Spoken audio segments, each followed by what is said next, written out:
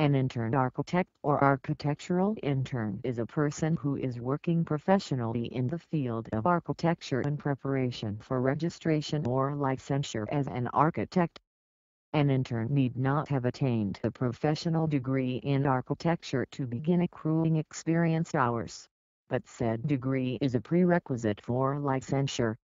In the United States, Canada, and other countries, an intern architect is enrolled in a regulated program, such as the Intern Development Program IDP in the United States or the Intern Architect Program IAP in Canada, while working under the supervision of a licensed architect and preparing for professional registration exams.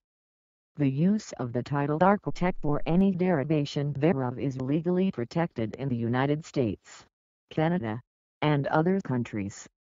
Most U.S. states and all Canadian provinces, however, allow the use of the terms intern architect or architectural intern for a person enrolled in an architectural internship program.